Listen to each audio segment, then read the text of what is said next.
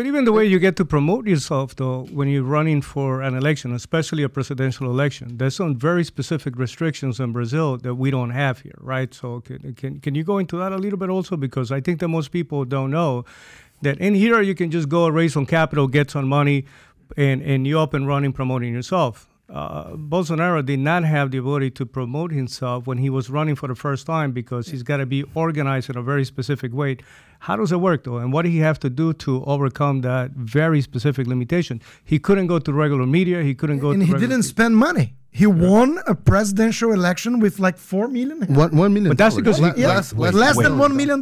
Even if he wanted, Pat, Less than $1 million. if he wanted to, by the way, even if he wanted to, he couldn't because the media, there's some restrictions media-wise, right? Yes, because you need the parties. That's the correct. You have to be organized. The first restriction, yes. Correct. You need the parties.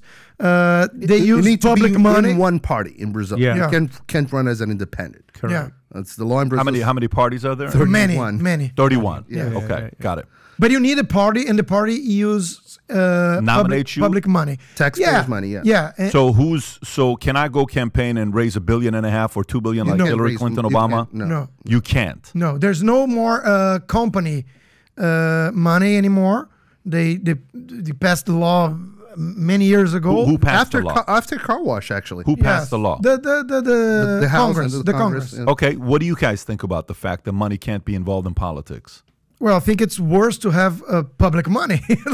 Taxpayers' money. So public money can be, private money can't be. Yes. I believe the figure now that's is bullshit. $4 billion. No, that's bullshit. I agree. So you want to use my money to go campaign for your election? For the guys you don't want to vote. Isn't this the replacement So of I'm- Lula? I'm- She did that, right? She Yes. used a bunch of the money and she got caught using the Exactly. money. Yeah, Exactly. I got you. So, okay. So going back for the question you asked, because that's very important if you can address the No, question. and it's very important Yeah. to understand what happened this election. Because I think you were talking about 2018, first time he was elected. Correct. The There first was, time. There was the knife issue, and that helped him a lot. But this time, we have in Brazil electoral justice. Correct. Like it's a branch of the Supreme Court. 3 justices from the Supreme Court they control this electoral justice. And it's very important what he's saying, that Brazil's system is very different from the U.S. U.S. has a state election system, Yeah. okay? In Brazil, it's so centralized into an all-powerful court, Yes. okay? This court has all the power, and we can get into the details on how they even became more powerful during this election. They gave themselves more powers, which is a different subject. But the system, it's first, all electronic, no paper trails, okay? Everything's done through a machine. And it's all centralized in a superior electoral court. The court is composed by judges and justices. So the main guys are 3 guys from the Supreme Court. And then we're going to come to Alexandre de Moraes. This is the most important name here today. I think so. Yeah. So he was the one. Him and Sergio Moro. I want to know about Sergio Moro. But let's start off with Alexander first. No, because this guy is like, seriously, like But where did he go? Because He's a bad guy from James Bond movies. My question, before we move on to that, though, my question is, he absolutely couldn't compete at the same level. So where did he go? He have to go. Do you mean on this election or 2018?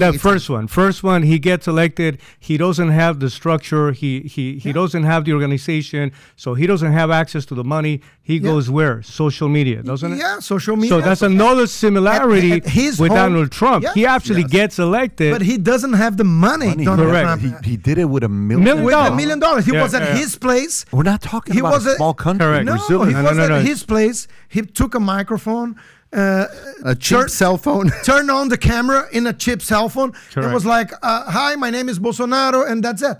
Yeah. And like millions of views, and it was very organic, very natural. What happened?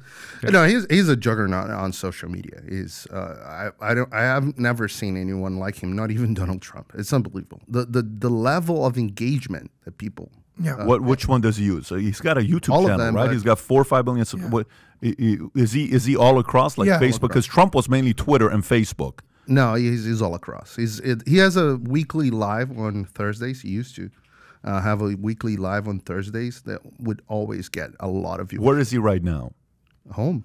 He's in Brazil right Yes. now. No, he is. And his content is live. YouTube lets it play. They don't take his content No, down. they took No, they several. took. Okay. And his supporters as well. So that was that. But that was after 2018. Yes. 2018, remember, 2018 was before 2020. That's when social media, big tech went crazy. 2020. Okay. Before that. And it's a very another similarity with the United States. After Bolsonaro won doing this in 2018 with $1 million in social media, they got together, the system, and decided we cannot allow that to happen again. So we need to fight fake news and all that. And they started the censorship that we have right now in Brazil. So with all the craziness taking place, I believe future looks bright. If you believe future looks bright, get your latest Future Looks Bright hat of Valuetainment. It says Future Looks Bright here, Future Looks Bright here. We got them in white, we got them in black, we got them in red. Our black on black sold out. These are about to sell out. If you haven't ordered one yet, we had a person in Michigan, bought one, then he bought 3. Then when those 3 people weren't in the office, they had to order 58 of them because people wanted the Future Looks Bright hat, especially during times like this, because ain't nobody saying Future Looks Bright. To order your Future Looks Bright hat, click over here. And to watch the entire podcast, click here. Take care, everybody.